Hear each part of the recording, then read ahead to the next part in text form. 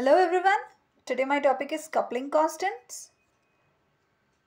It is a subtopic in NMR, that is nuclear magnetic resonance. Here, when molecules with magnetic nuclei are placed in powerful magnetic field, different energy states are created.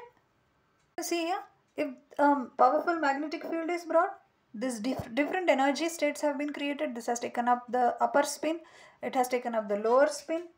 So these kind of spins, these are detected by absorption of light.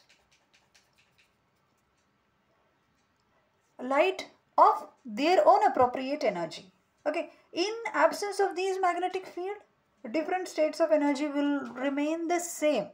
Here, due to the magnetic field, they take up different energy levels. They may go up or they may go down.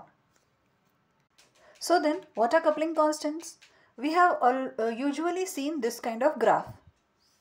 Now, here the spacing between the lines in this NMR multiplet, this gives a valuable information about the relative positions of the interacting nuclei. Now, this spacing, like this multiplet, after some space, over here, you will be able to see another multiplet. It may be a triplet or it may be a quadruplet. So this spacing is known as coupling constant. It is designated as J. It is measured in Hertz.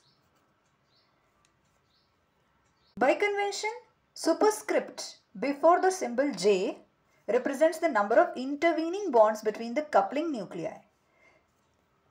So how do we label it? It is indicated like before the symbol, we write it J3 A, B is equal to 2.7 Hertz. That when we write like this, J3AB, it represents a coupling of 2.7 Hertz between nuclei A and B, which are separated by 3 intervening bonds, that is vicinal coupling. This vicinal coupling constant decreases with increasing distance between the interacting nuclei.